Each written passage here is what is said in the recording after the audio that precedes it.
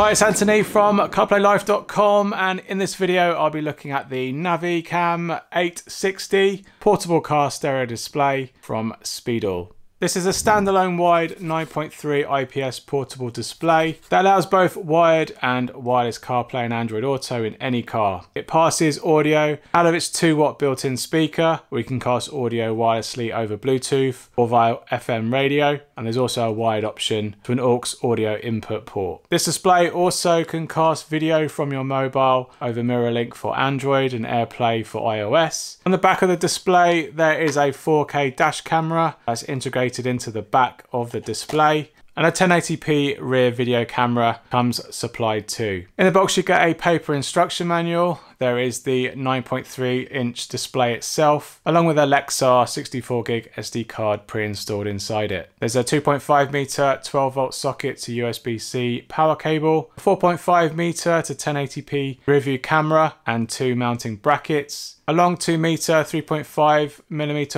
aux cable, a long USB-A to Lightning cable, and a long USB-A to USB-C cable for charging your devices, as well as using it for wired CarPlay and wired Android Auto. The whole display has a nice design to it, with a fairly thin casing and fairly thin bezels around the display. Although there is a little bit thicker chin area to the lower front that houses the Spedal logo, rather than having any other functionality on it. Featuring 24 centimeters wide by 11 centimeters high and approximately 6.7 meters deep, including the mount. It sits quite low profile on your dashboard than some 4x3 portable displays. The 9.3-inch IPS display has a wide viewing angle, and its soft plastic mounted base can also tilt and rotate to gain the best angle on your dashboard. With its dash camera mounted on the back of the display, it's best to locate this display directly on the dashboard.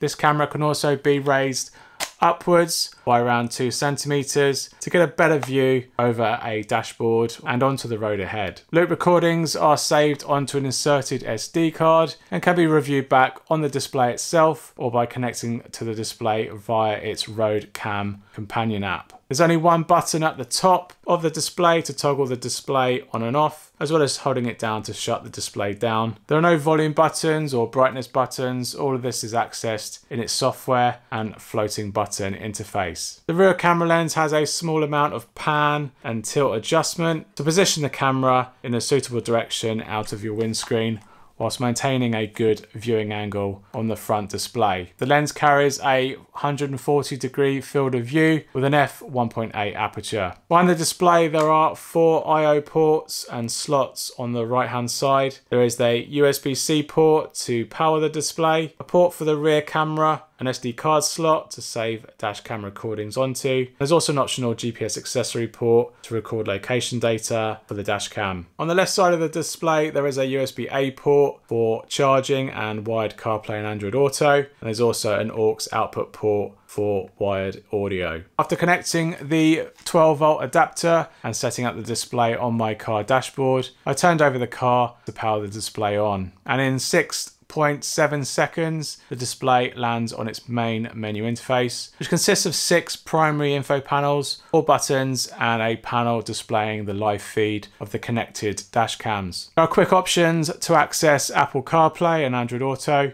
MirrorLink and AirPlay casting, and 2 main buttons are for toggling the audio output and accessing the settings screen. In the settings menu there are lots of options to configure the display and how it records, how it displays, and how it sounds. You can mute all the annoying button beeps that you get in the system menus, change the language, set sleep and loop recording times, through to selecting the driver side position and toggling between split and full screen display modes. Firing up wireless CarPlay or Android Auto is very simple. You first select either option from the main menu and then connect your device to the display's Bluetooth profile. It took around 15 seconds from Bluetooth pairing to the Apple CarPlay menu and 17 seconds for Android Auto. Interaction and responsiveness seems quite good on CarPlay, and the wide display allows for up to 10 icons per screen, unlike the usual 8 icons on lower resolution displays and head units. This also means that the touch points, icons and buttons in CarPlay apps are a little bit smaller and more widely spaced apart. So if you're controlling the display from an arm's reach, you have to pay a little more attention on pressing the smaller UI elements in CarPlay. I did encounter some poor quality with the internal microphone within CarPlay. The recordings contained some stuttering.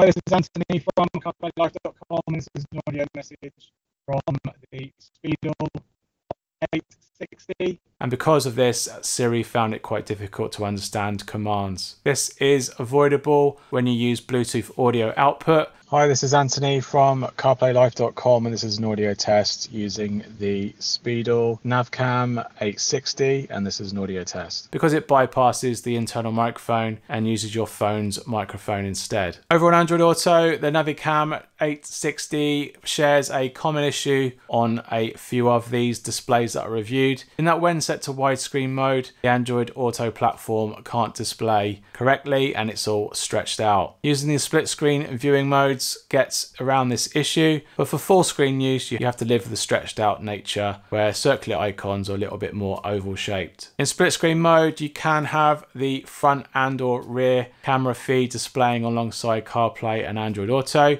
which is quite convenient, and you prefer this screen layout. But personally, I prefer to use full screen display mode. The onboard 2-watt speaker audio isn't the greatest solution for music playback, and it's only really suitable for voice-based or navigation audio.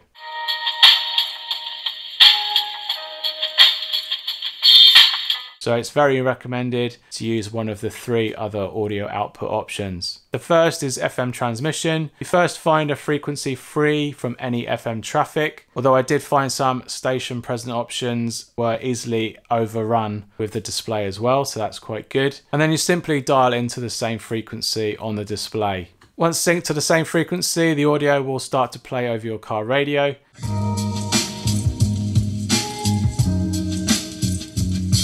And using the user interface, you can save up to 3 FM frequencies, which can be handy if you travel long distances and you encounter interference along the way. Connecting the aux cable between the car stereo and the display is the next best audio solution in terms of quality. If you listen hard, there is a little interference from this audio output method, but nothing too significant to affect listening.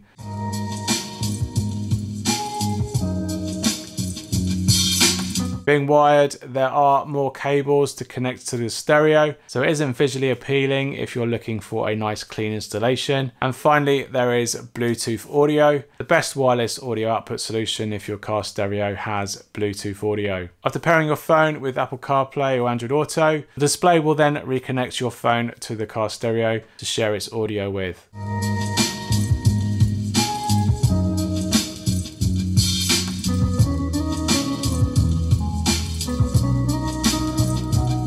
This will also mean your wheel controls will work, because at this point you're basically connected to your phone, meaning interactions with your wheel controls will also work too. Reconnections when entering into the car worked okay, although I did find the Bluetooth audio connection did take a little bit longer than I expected. You can choose to connect either your iPhone or Android device to the display using the side USB-A port on the display. Wired connections only occur if connecting first before the display powers up, otherwise it will default to wireless. As a dash cam, the NaviCam 860 performed okay. You can quickly access the camera feed from either the front or rear camera from the main menu, and once viewing you can swipe the screen to toggle front, rear and split screen modes, as well as access saved recordings. You also get quick options to start and stop recording, toggle the audio recording, save an event, take a photo, view images, switch between cameras and horizontally flip the camera image. Accessing recordings can be done on the display itself via its basic playback interface. From here you can select individual recordings and view them on a wider player off to the side of them. Alternatively, you can connect over Wi-Fi to the display, and using the RoadCam app on your phone you can then browse and play back video and save them to your phone's camera roll. As for its quality, its 4K resolution is limited by its optical sensor, which I found to be a little bit lacking in areas in both day and night recordings. Its f1.8 and 140 degree field of view does a decent job of capturing the road ahead, with natural looking daytime recording footage that isn't oversaturated as some other dash cams that are out there. I found it did lack some detail though, as well as sharpness in areas, and its high exposure or lack of wide dynamic range added to this lack of detail in bright areas as well as dark areas at night time. At night, the sensor also struggled to maintain detail in areas, and although there are some shadow detail in dimly lit areas, anywhere near a light source such as street lamps and shop signs were just a little bit too over brightened and carried excessive bloom around them, which made them a lot less legible to read, as well as limiting the amount of number plates that could be read as well. As an included dash cam, it performs well, but the main flaw though was due to its soft plastic mount. Any road bumps or vibration would easily transfer to the dash camera and resulted in heavy shaky footage. There's no software or hardware stabilization to save this from happening, so using the soft mount makes this dash cam not fit for purpose. Luckily they do offer a hard mount option that should improve things, but I didn't have this available for me for this review. Its rear facing camera records at 1080p and also has IR support for recording in the dark.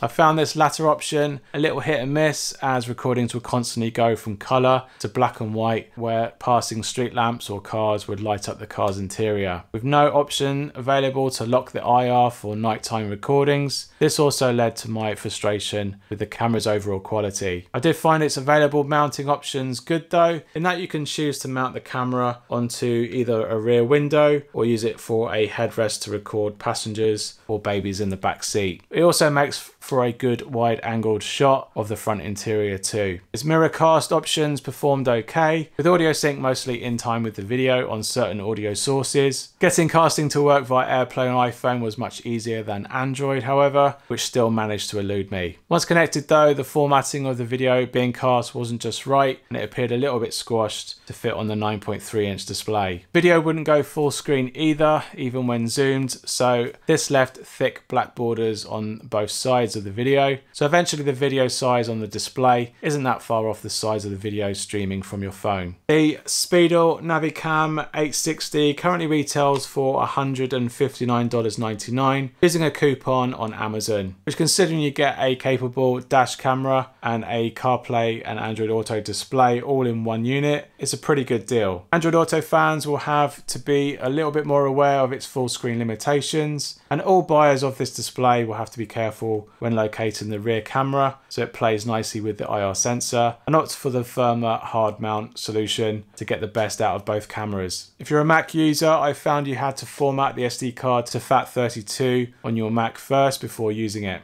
Otherwise, formatting the SD card from the display will make it unreadable on your Apple desktop. Accessing the recorded videos from the connected phone was very smooth though, when you're already connected to its Wi-Fi for wireless CarPlay. The app picked up the camera without any disconnection from CarPlay, and I was able to browse, watch and play back content fairly quickly. CarPlay and Android Auto use was decent and quick to launch. However, microphone performance was lacking heavily in all audio connections other than Bluetooth. I found its built-in 18-watt quick charge 3.0 USB port on the 12-volt adapter a welcome addition. Charging from the display port will only give you 5 watts, so being able to charge much faster from the socket where USB ports might be quite limited in the car to be very handy. If you're looking for an all-in-one CarPlay on Android Auto and dashcam portable car stereo display, as long as you use its Bluetooth audio output, this NaviCam 860 from Spedal doesn't carry as many negatives to truly put me off from recommending this display for your consideration. Alright, I hope you found this video helpful. Give us a thumbs up if it has, and comments are always welcome if you have any questions about this NaviCam 860 from Spedal. Thanks for watching, and I'll see you on the next one. Cheers, bye.